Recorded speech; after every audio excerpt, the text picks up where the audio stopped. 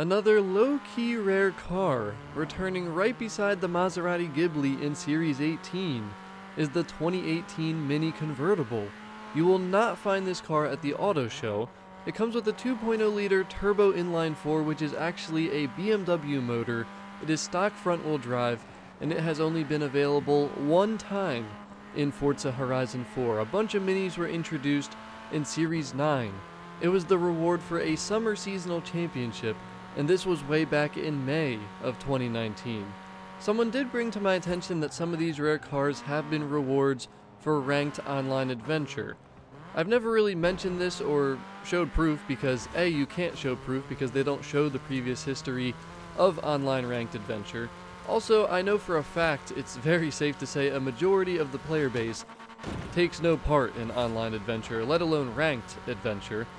So that's why I have never mentioned anything, but some of these cars have been available in spots like that. It doesn't really affect their rarity at all, as you're gonna see. But the 2018 Mini Convertible is finally returning in Series 18 Spring.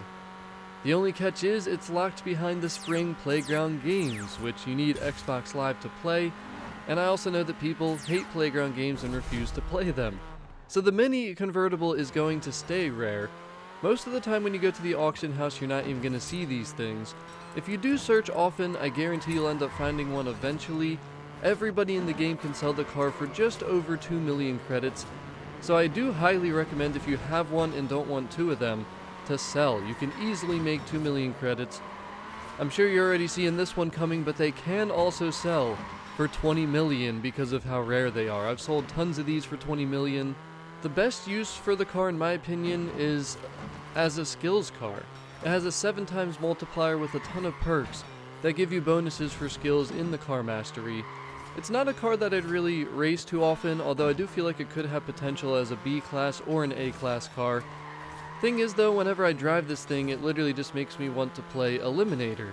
But let me know in the comments if you had the John Cooper Works Mini Convertible. I bet a lot of people did not. I bet some people didn't even know this car existed. No matter what, it's certainly a car you want if you're trying to complete your car collection. So I really hope that everyone found this video to be helpful or useful in one way or another. As always, thank you very much for watching. Thank you for the support. Peace out.